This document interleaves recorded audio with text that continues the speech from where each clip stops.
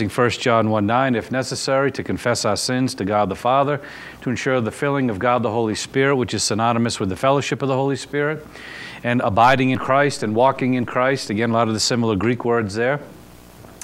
So again, we utilize this time, if necessary, to adjust to the justice of God by changing our heart and walking away from sin, and now entering into the righteousness of God by having God cleanse us from all unrighteousness. So with a moment of silent prayer, let us pray.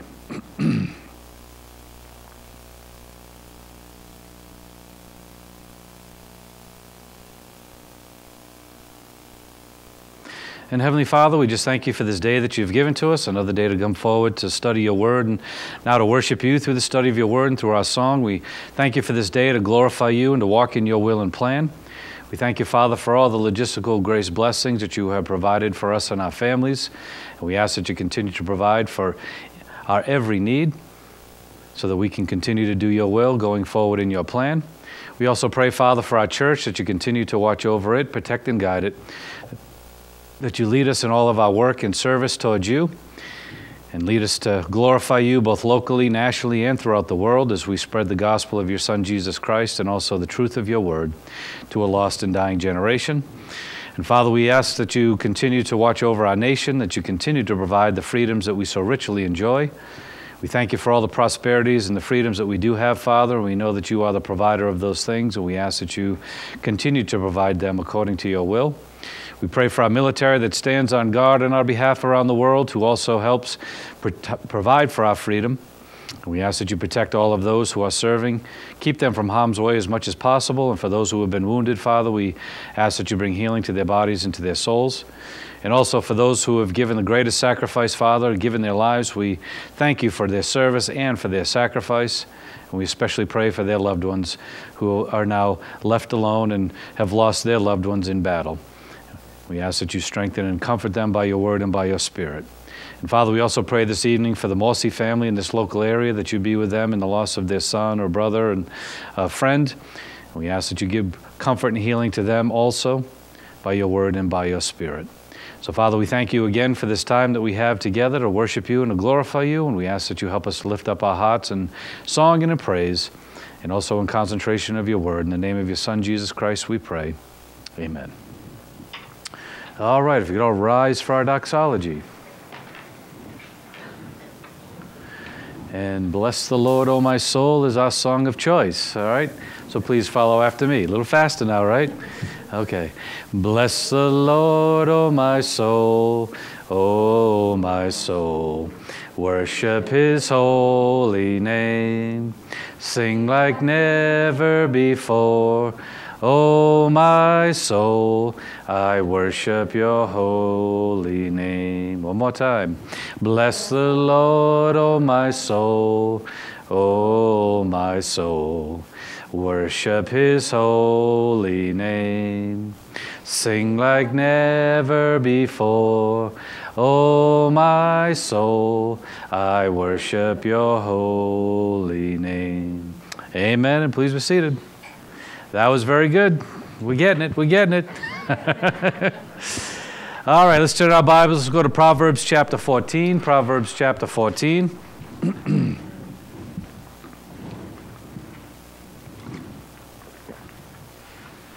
And as you know, we're to trust in the Lord with all our heart and not lean upon our own understanding, as Proverbs 3:5 commands.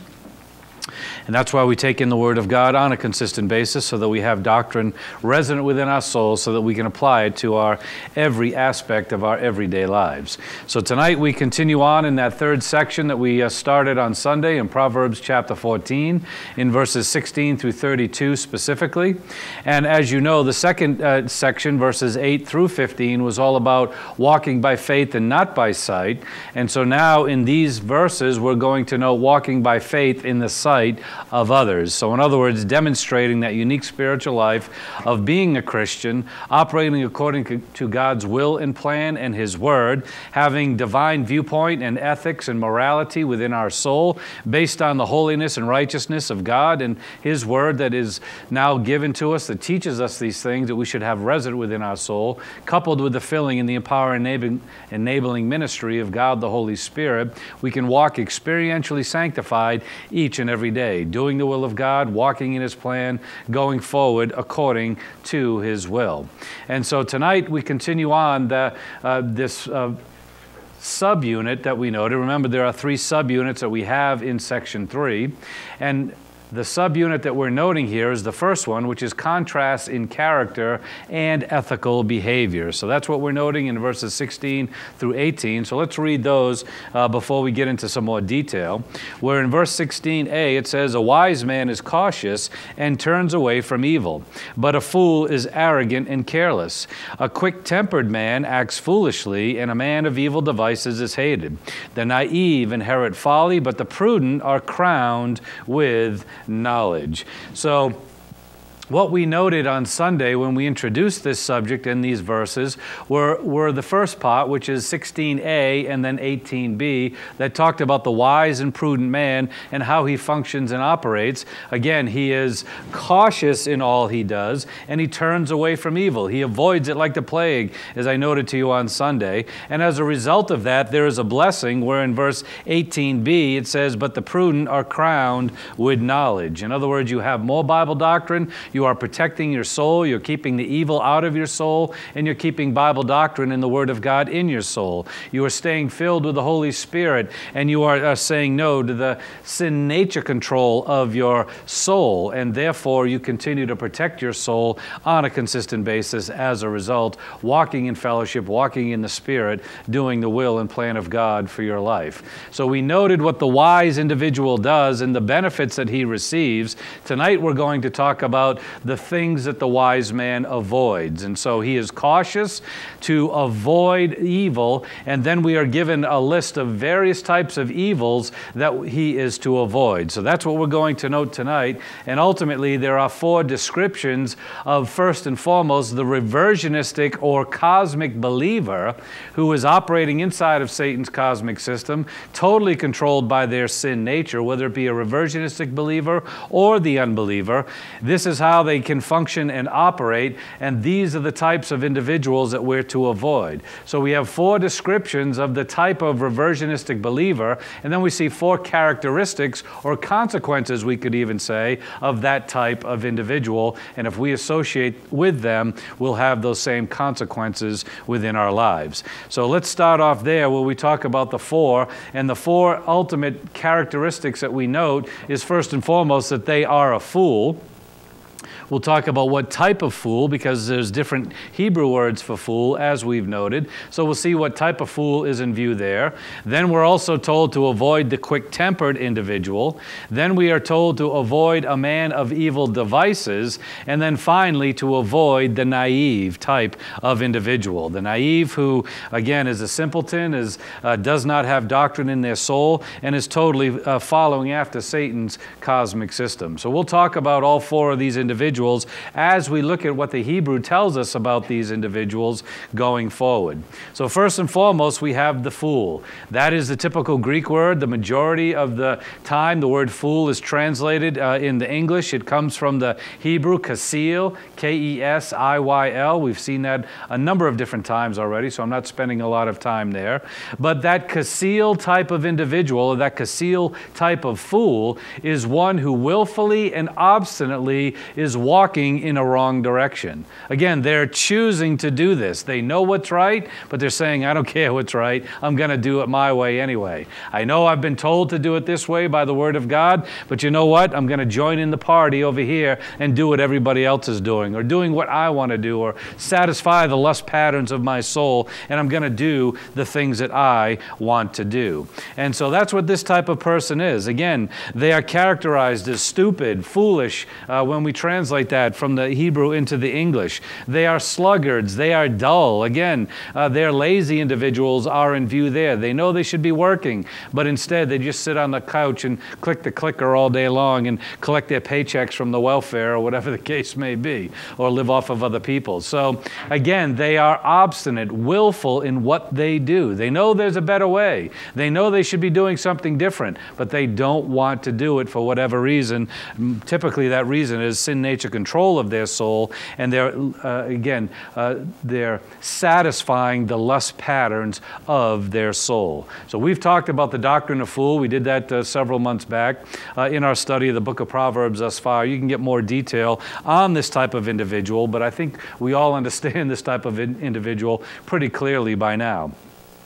Then we also have another familiar term that we've seen sporadically throughout the book of Proverbs thus far, and that's what we call the quick-tempered individual. Now, it's interesting, and I love the play on words here, and really we're talking about an idiom that is used in the Hebrew that actually has meaning to us, had meaning to the Hebrews, and then also has meaning to us in the English as well. But the first word that we have is katsar, and katsar ultimately means short.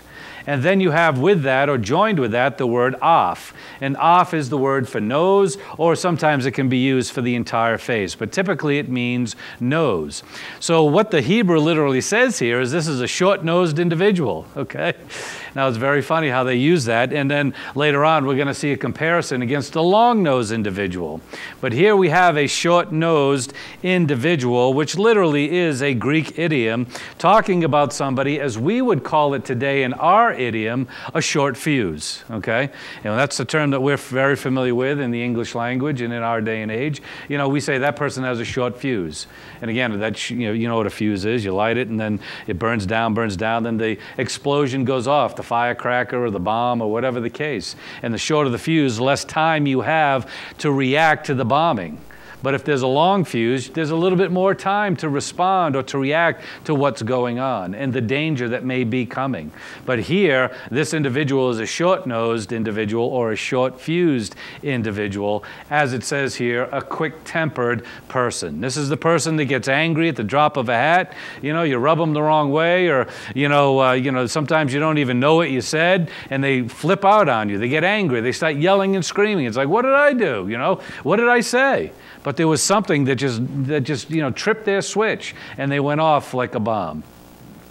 That's the type of individual. If somebody consistently functions and operates in that way, the Word of God says, avoid that person like the plague. Avoid them like the plague.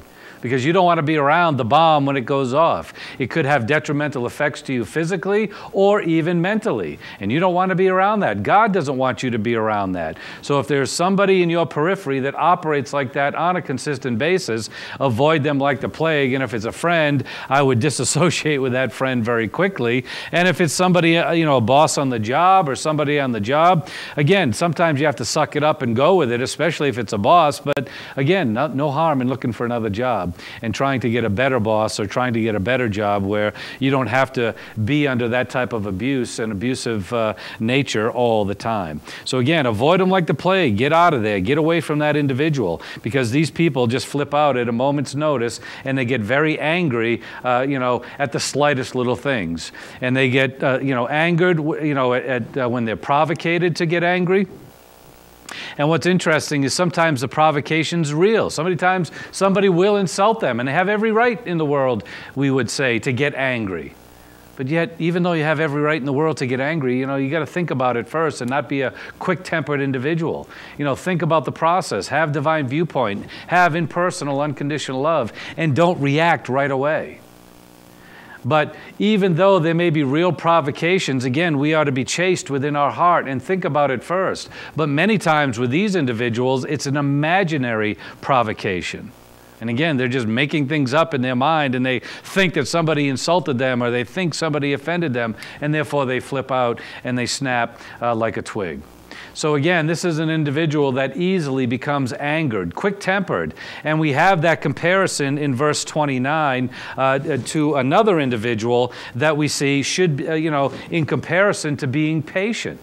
And when we look at it in verse 29, we actually have some different Hebrew words there. But let's look at verse 29. It says, "He who is slow to anger has great understanding, but he who is quick-tempered exalts folly." Now, the interesting thing is in the second half, "he who is quick-tempered exalts folly" is different in the Hebrew. Okay? It uses the word katsah for short, but it doesn't use af for face. It uses ruach, which is the word for spirit. So in verse 29, when it says quick-tempered, it's talking about short of spirit. but it has similar connotations. But the short of spirit even has a greater understanding because that's a very impatient type of individual. And impatience is what's more in view in verse 29 than just getting angry. And you all know the impatient person. Again, I'm one of them, okay? And I shouldn't be. I got to calm down from time. I want it now. I want it now. I want it now. Get me this. Get me that. No, I don't do that all the time.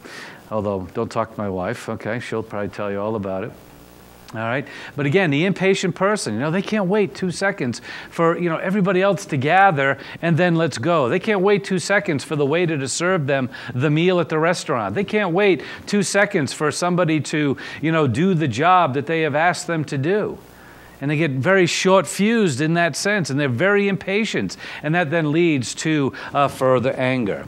Now, what's interesting in verse 29, it says, he who is slow to anger. And that phrase, slow to anger, it uses the opposite of what we have, katsah, and it uses the Hebrew word arak, which is the word for long. And then it says there in the first half, it says they're long off or long-nosed. And that's the person who's slow to anger. You see, the person that's short, that's quick to anger or quick-tempered is the katsah off, but then the person that is long before they get angry is that, again, arak off. Again, the long-nosed individual. So again, you see the comparison between the short fuse and the long fuse as we would use it in our English idioms. In the Hebrew, it was the short nose and the long nose. The short-nosed person, they flip out at a moment's notice. The long-nosed individual had a little bit more patience. They had a little bit more, resistance to just flip out at a moment's notice. They had more of a relaxed mental attitude in regards to life. So what we see with the quick-tempered person, as I said, they don't have a relaxed mental attitude. They aren't mastering the details of life. They aren't demonstrating impersonal and unconditional love, and they are very impatient. And again, as the Word of God says, somebody who is habitually like that, again, avoid them like the plague. Because what happens is it's infectious. You know these things. You know that sin is very infectious. And if people are sinning around you, it's very easy for you to just fall into that sin. And you're around it so much, and you're tempted, and you're tempted, and you're tempted. And eventually you give over to it because you've resisted, but then you give in for whatever reason. And so ultimately, again, this infection with the quick-tempered type of individual, you see somebody who flips out at a moment's notice and you are around them all the time, and that's how they always operate. Before you know it, you're doing the same thing to other people. And so again, we have to learn from the Word of God. We have to learn what not to do in the spiritual life. And that's what I find fascinating, especially about the book of Proverbs. It does tell us about what to do, but the majority of what we see is what not to do. You see, Proverbs is saying, don't do this, don't do that. What not to do, how not to live. So in order to live the spiritual life, in order to live a life unto Christ and to our fellow mankind, we have to not do certain things and instead do the opposite of them. Not be a short-nosed person, and instead be a long-nosed individual, and again, have that impersonal and unconditional love. So long-nosed or long-fused person is one who is described as being calm. They are patient. They have relaxed mental attitude. They are calm within their soul and within their spirit. They are also prudent. You see, because they hear and they listen before they react. And they not just hear and listen and then react, but they cycle the information through. They think about all the consequences. They think about, I could do this or I could do that. And you all know, the sin nature loves to get that first reaction out of us. When somebody does something to us, and again, they want to, push our buttons, or if they offend us somehow or some way, they do something we don't like, what happens? Again, our sin nature wants us to react right away. And that's what we call biting our tongue. We have to bite our tongue and just say, no, I'm not going to function in this way. I'm not going to react. I'm not going to let my sin nature just blurt out the first thing that comes to mind. Let me think about this first. Let me have that relaxed mental attitude. Let me be prudent, and let me think through the consequences of the action I'm about to take. And if you think through the consequences, and the right reaction is to have righteous anger, then go ahead and have righteous anger. Nothing wrong with that. But you're not doing it in a short fuse or with a short nose. You're doing it after contemplation and wisdom being cycled through your soul and then applied. And then righteous anger can come out. So again, if somebody is quick-tempered, short-fused, short-nosed, as we say, again, avoid them like the plague. Instead, we are to be long-suffering, as our Lord is long-suffering, as we see over and over and over again throughout the New Testament.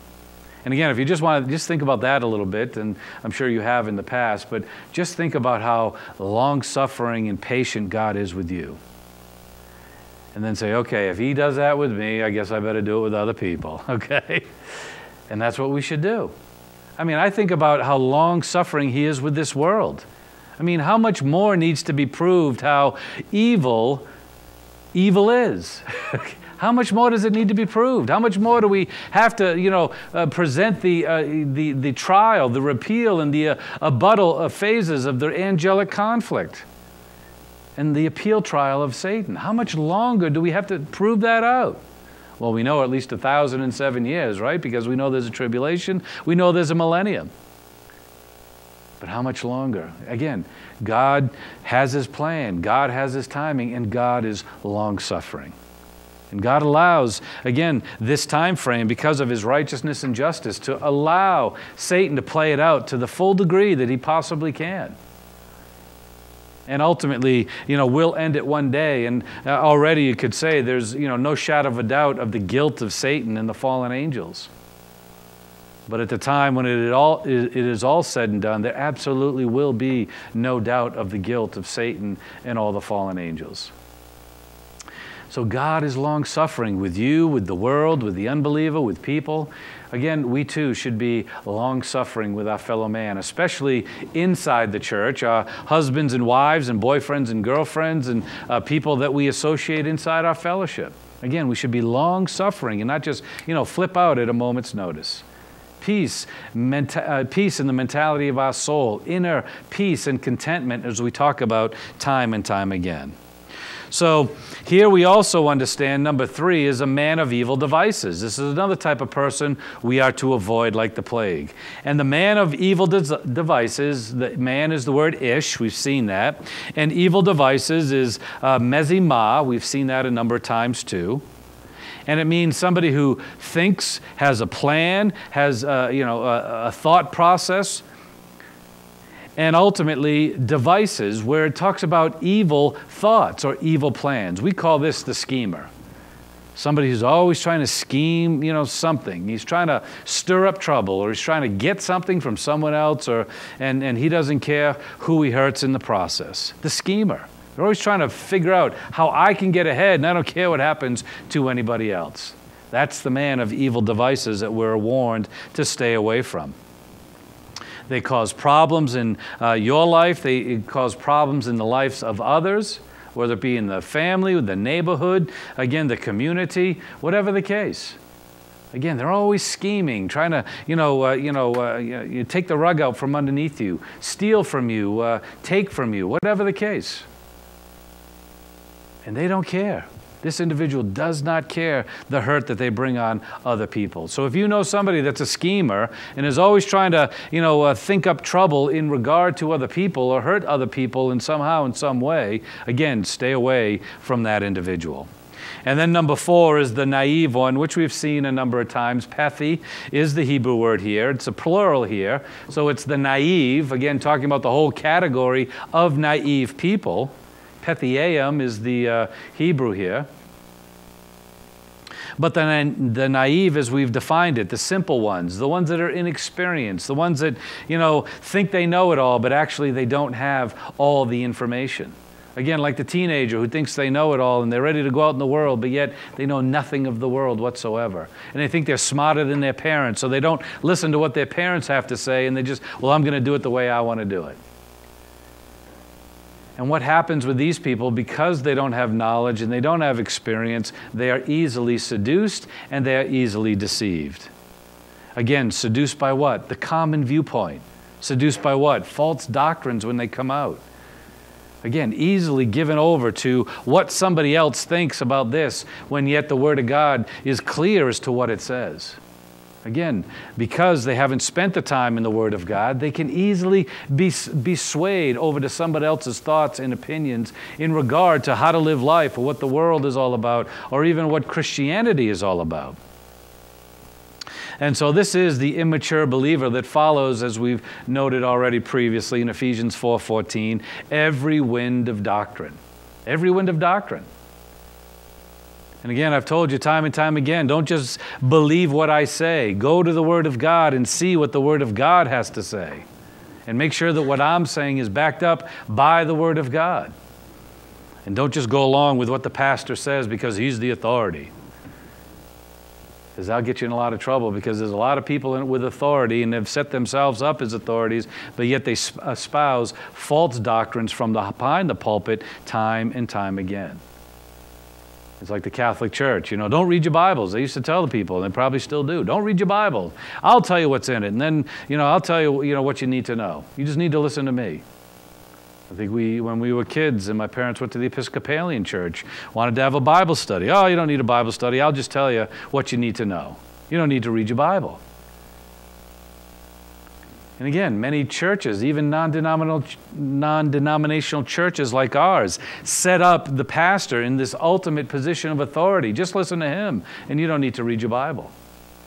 And many people get deceived and seduced by following the false doctrines and whatever those individuals have to say. But ultimately, it causes division. And again, if you see a doctrine coming out in a new doctrine and it causes division amongst brethren that were united previously, you know it's of the devil. It's plain and simple. It's very easy. You know it's of the devil. And so the naive person just goes along with the flow, whatever anybody says, and because they don't have the knowledge and wisdom. And so these are the people that we are to avoid, the ones that are willfully and obstinately living counter to God's will, word, and plan for their life. And again, we all have, we're talking about the egregious person, but, we could all have correction within our lives because we all live from time to time. I know what I should do, but I'm not going to do it for whatever reason. I'd rather do this thing. I know what I should do. I know I should go here. I know I should read that. I know I should do this, but I'm not going to, and I'm going to do something else. Again, we all have a little bit of that in our souls from time to time. So let's correct that and clean that up and do our best to walk in the will of the Father each and every day. As Jesus said in the Garden of Gethsemane, not my will, but your will be done. And that should be our attitude. But we know there are people, foolish people out in the world who are willful and obstinate in their way of thinking. Avoid them because it will rub off on you if you have a close association with them.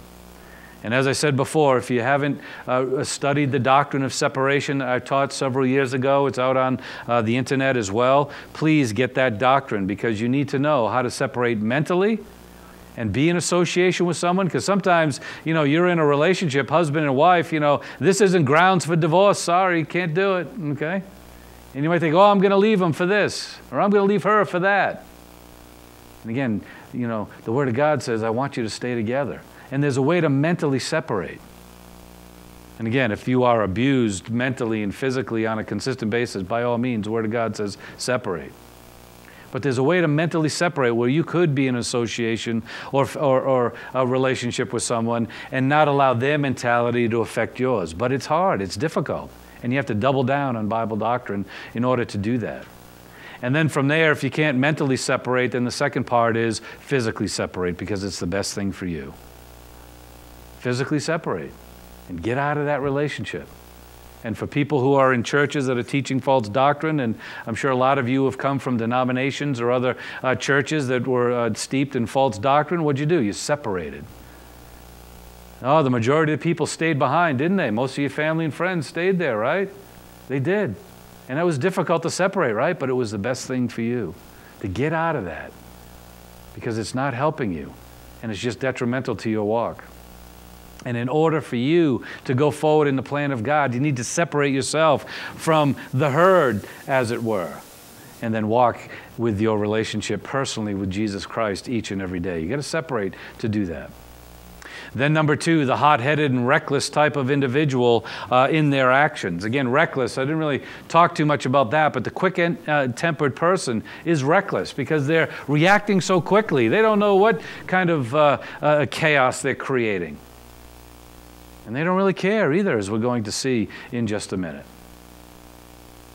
So the hot-headed and reckless individual in their actions. Then number 3, the schemer, looking to harm other people. That's typically what the schemer's trying to do.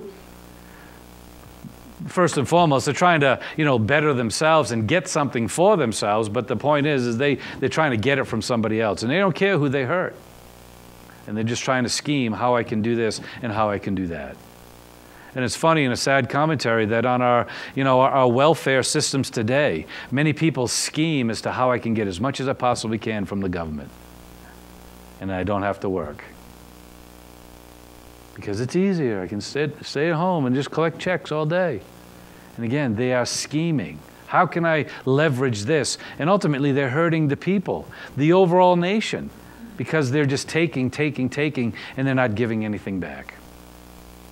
So again, the schemers looking to harm others. Or number 4, those seduced by sinful and common worldly thinking of the day. That's the naive individual who is just thinking about what does the news have to say? What does the magazine have to say? What does everybody else have to say? And that's where I'm going to go. Again, seduced by sinful and common worldly thinking of the day. These are the type of individuals that we are to avoid, because as a result of that type of mentality in their soul, there are 4 consequences that we also see. And if we associate with these individuals closely, it's going to rub off on us. So again, if we either have to separate mentally or we have to do it physically, whichever leads us to continuing to walk with in fellowship with our Lord and Savior Jesus Christ. So we see 4 categories here. The arrogant and careless. And it's funny, these sound like characteristics, but they're giving to us as consequences. They're arrogant and careless. And then number 2, they are foolish in what they do. They are hated by others, as we're going to note, and they will inherit foolishness. And the fool will just inherit more foolishness. We'll talk about what each of these means as we go forward. So first and foremost is arrogant and careless. Again, this word for arrogant is interesting. It's the hithpael of avah, and the hithpael is a reflective voice. It means they do this to themselves. They perform an action, but the action comes right back around to them. And remember that this is with what? The fool. The fool in verse 16b is arrogant and careless.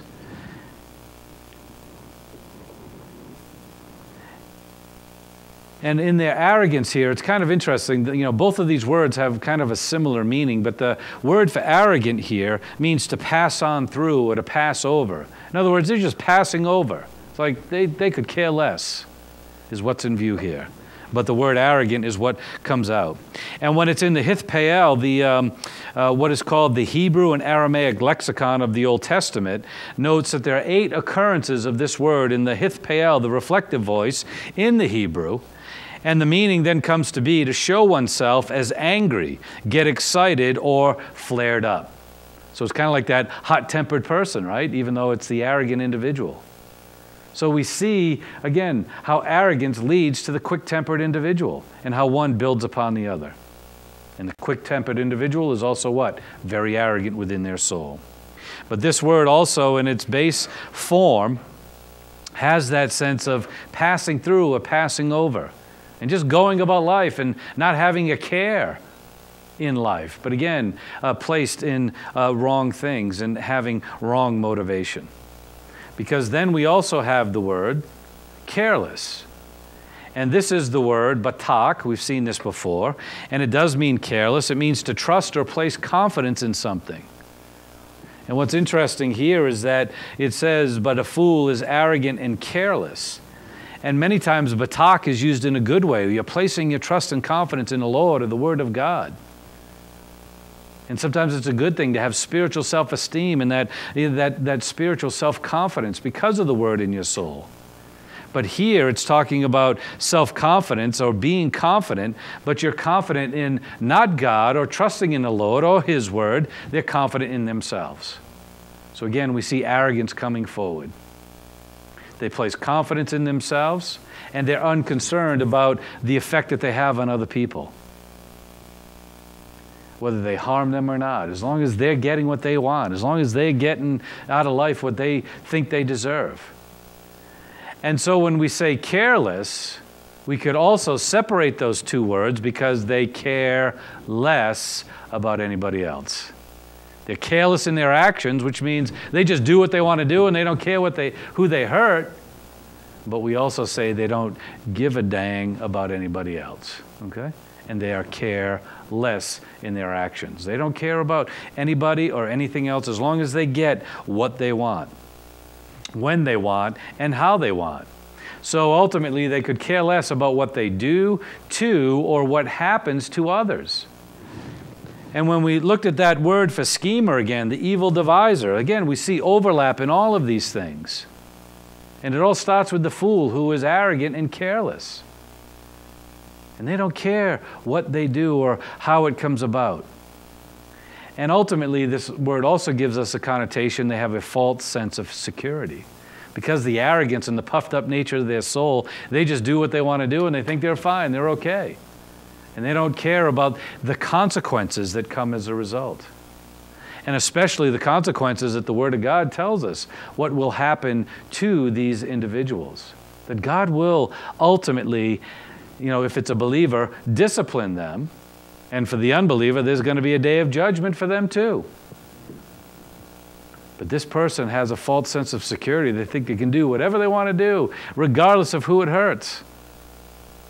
And they're going to be okay. And you see a lot of individuals operating like that in our generation as well.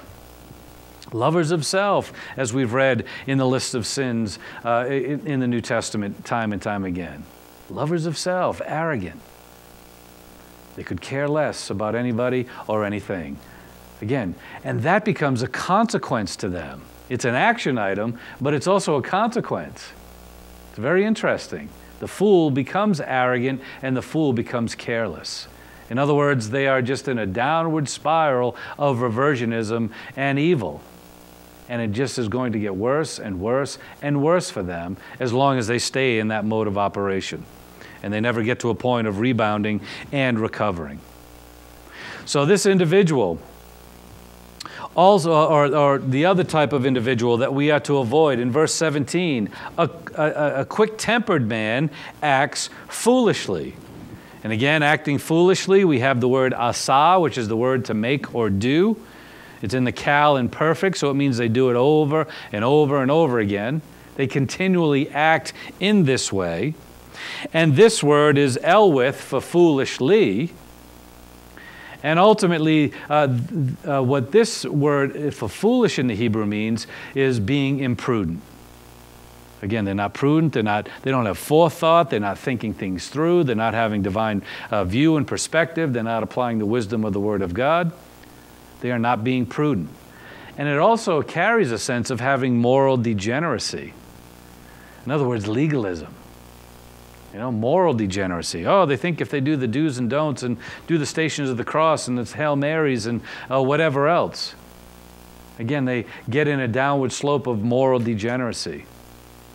And it's funny, this controversy in regard to, it's not a controversy, it's just some people, peeled off in the true doctrine, saying you don't need to confess your sins anymore. Well, you know what? For some of them, that became legalistic. And that's why they don't understand the true application of the Word of God when it says to confess our sins in 1 John 1:9, because it became legalistic to them. They entered into moral degeneracy. And they didn't understand the true sense of the nature and the context of the Scriptures and the process of confessing your sins unto the Lord. Again, that downward slope of moral degeneracy. And it becomes a moralistic ritual for you. And again, I hope that's none of you where you use the confession of sins as just a routine, because it's not. It's like communion. It's not just a routine. It's a ritual, but we have reality. The confession of sins is what God has told us to do, but it has meaning and reality behind it. And it's part of appropriating the grace of God. Because God does all the work for our cleansing. We can't cleanse ourselves. He does all the work. And we name it to God, and we have the cleansing of our vessel. So again, the person who acts foolishly, they make decisions that aren't good for them, have consequences towards them.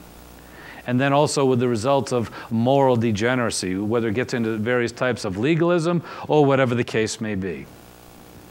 And it's funny that the people that, going back to the confession of sins, the people that are talking about you don't have to confess your sins anymore because it's a legalistic act, okay?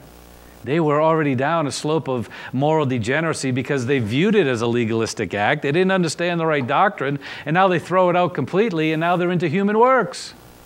Oh, it's up to me to change my mind. And when I change my mind, I'm immediately filled with the Holy Spirit. Sorry, but the Word of God says different from that. Fellowship filling, it's all based on the confession of your sins. So in any case, you go from one to the other.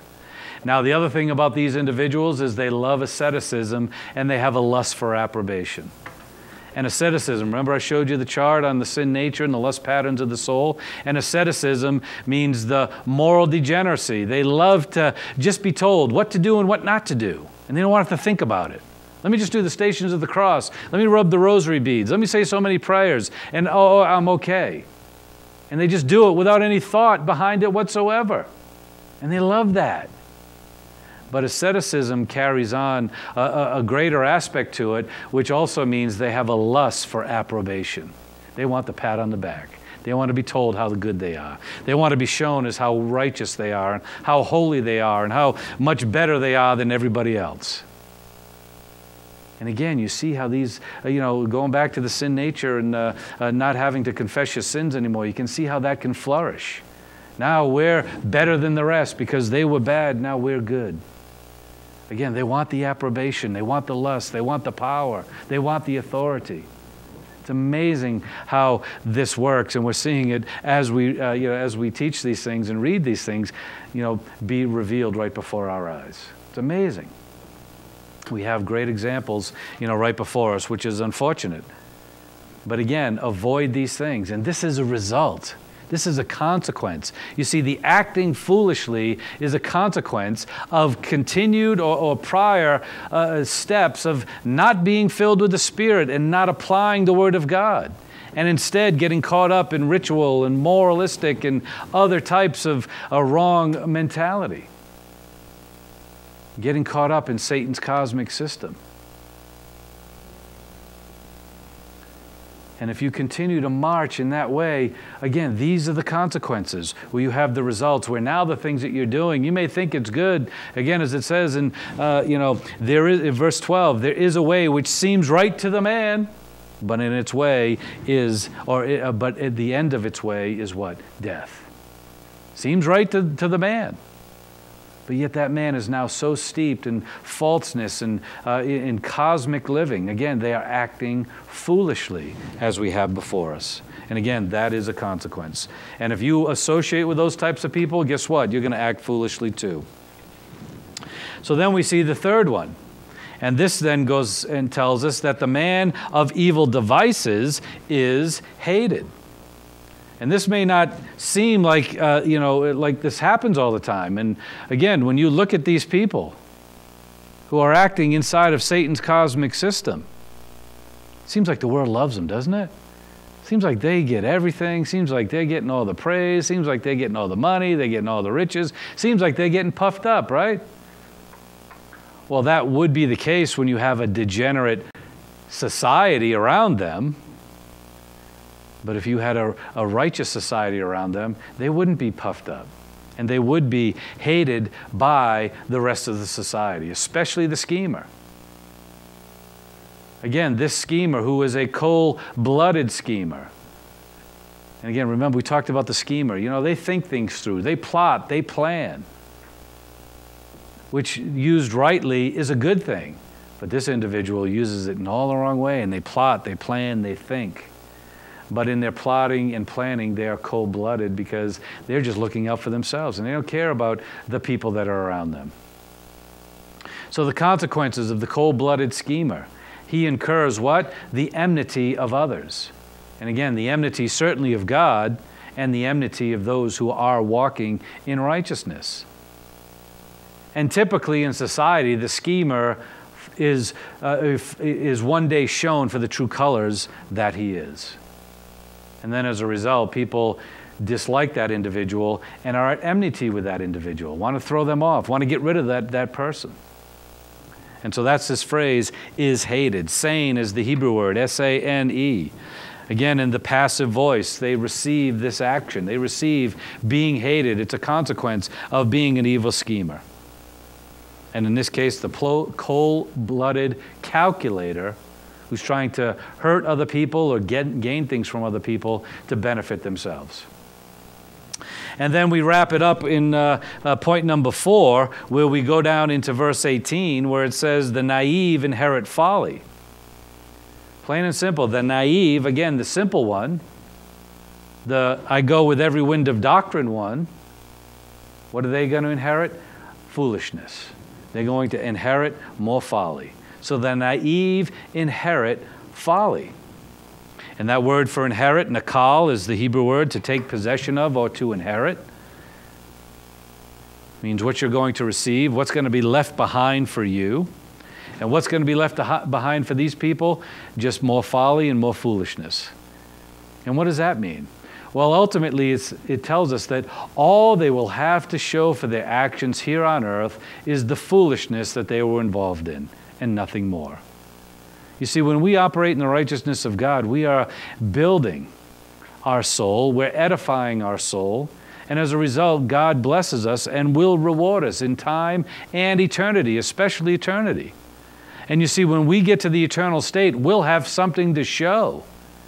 And we're going to have riches and blessings and honor and glorification and rule and authority that we're going to be able to show for all of eternity.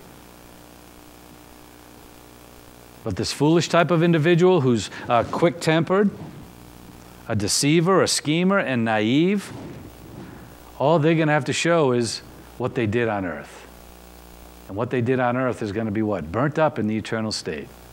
Wood, hay, and straw, as 1 Corinthians chapter 3 tells us. Wood, hay, and straw. They're going to have nothing to show. And these people, they might have built an empire here on planet Earth, but you know what? At the end, as my wife and I always like to say, burnt. Because remember, after the millennial reign, what's going to happen? He's going to destroy the heavens and the earth. Planet Earth and this universe that we know today is going to be literally destroyed, burnt up. And there's going to be a new heavens and a new earth. So any empire we build here on earth, guess what? Burnt. Nothing left to it. And this individual will have nothing to show. So ultimately, as the Word of God also tells us, because what they have built up in this world and the cosmic empire that they have built here on planet Earth, against what? The Word of God says they've been repaid in full. They've been repaid in full. Let me give you 2 scriptures as we close that prove that point. In Matthew chapter 6, verse 2, Jesus says, so when you give to the poor, do not sound a trumpet before you as the hypocrites do in the synagogue and in the streets. Well, look at me, I'm giving to the poor. Look what I'm doing. Look what I'm doing. You know, blow the trumpet so everybody knows and sees, and watch me put it into the offering plate. Watch me put it or give it to this poor individual. Again, that's what we call approbation lust. They lust for people to say, oh, you're so wonderful, you're so good, you're the best person ever. They lust for that. And so they do things. They do human good works so that people will praise them. And as Jesus went on to say, so that they may be honored by men. And he says, truly I say to you, they have their reward in full. And what's their reward? That you got praised. And it's full. You see, there's no good of intrinsic value, as we call it, or the result of divine good production, which means blessings in time and then in eternity as well. Lasting value. Again, I say to you, they have their reward in full. And then here he's talking about giving to the poor in verse 5, then he talks about prayer. And he's again talking to the hypocrites and the Pharisees and the legalistic individuals of his day and age. He says, when you pray, you are not to be like the hypocrites, for they love to stand and pray in the synagogues and on the street corners, so that they may be seen by men. Oh, he's so holy and pious. Oh, he's so wonderful. Oh, he's so good. Look at him. Oh, he must be a saintly man. Look at him pray. That's what they want to hear. And that's why they do it. That's their motivation, approbation less, so that other people say, you're a good person. He says, truly I say to you, they have their reward in full. Again, they have their reward in full. The praise is all they're going to get. And again, you could live life, and if that's all you want, then go for it. You'll get it. But again, if you want more in this life and in the life to come, continue to glorify God and do it in total humility. Do it in secrecy. Do it in privacy. Again, don't let the left hand know what the right hand is doing when you're giving your tithes or your offerings, as the word says, or giving to the poor. When you pray, what does it say? Go into your closet, your inner room. Really should be your bedroom if we translate it appropriately. Go into your bedroom and shut the door so that nobody knows what you're doing, because your Father in heaven hears. And that's all that really matters. So again, do it in humility. And if you are associated with people that operate in this way, then again, we have to avoid those people. Again, separate mentally or separate physically if necessary, because they will rub off on us, and we then will pick up their traits, we'll pick up their characteristics, and unfortunately we'll pick up their consequences as well. So again, we're warned here to be the wise individual. As it says in verse 16, a wise man is cautious and turns away from evil. He avoids it like the plague. And as a result, he is blessed with what? Having even more knowledge, even more wisdom. And with knowledge and wisdom, that means more execution of the spiritual life. With more execution of the spiritual life, it means more blessings and rewards for time and then also in eternity. And so as I have on the board, Matthew 6, I think I got a typo there, Matthew 6:16, and then also Luke chapter 6, verse 24. They also reiterate these same types of principles, again, warning us not to associate with those types of individuals, and then also telling us to avoid them like the plague. So in conclusion, I wrote a conclusion, so let me read that to you. So the wise and prudent, again, the spiritually mature believer, will avoid entering into the sinful and harmful behaviors of the reversionistic believer and thereby avoid their pitfalls. Not only does he avoid these behaviors in himself, but he avoids close association with those who function in those ways. By avoiding these things and people, he protects his soul from their harmful effects and at the same time allows Bible doctrine to continue to flourish and grow within his soul. So therefore, by avoiding such evils, he will gain knowledge, be in Bible doctrine, and be better equipped to fight the future battles of temptation while continuing to serve the Lord and others to the maximum. And that is the benefit that we have by avoiding the folly and foolishness of this world. All right, so we'll close there in prayer. And we'll come back and pick it up with verse 19 through 20, I think I'm going to go through 24 on Thursday. So let's just close in prayer. And Father, we thank you for this time and for this word. Thank you for giving us these warning signs and signals and helping us to avoid these things, Father. And we just ask that you, through your Spirit, help us to apply this word each and every day so that we do avoid these types of things and instead walk in fellowship with you, walk in righteousness, applying impersonal and unconditional love to our fellow mankind, and also developing our relationship with you more and more each and every day. So, Father, we ask that you be with us on our way home, that you give us travel blessings according to your will. In Christ's name we pray. Amen. And with that, you are dismissed.